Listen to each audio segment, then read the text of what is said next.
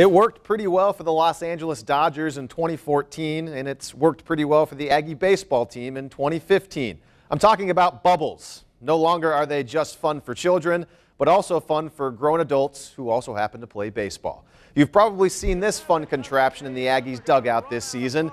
It's called the whammy machine. And yes, it's a little fish that pumps out bubbles anytime an Aggie gets a big-time hit.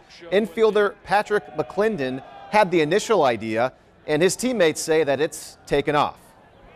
It's really taken over here with the 12th man. You know, I think you can rent a bubble machine now with your ID or something like that. But it's just awesome that, you know, one of our guys made that culture here. And I have a feeling that that's going to stick for a long time. And you know, it's awesome. It's something that we can hang our hats on and we can enjoy and get our fans involved in it too. The Ags return to Bluebell Park tomorrow night. Texas A&M hosts South Carolina in the final home series of the season. First pitch of the game is at 6:35. Hopefully there will be lots of bubbles then.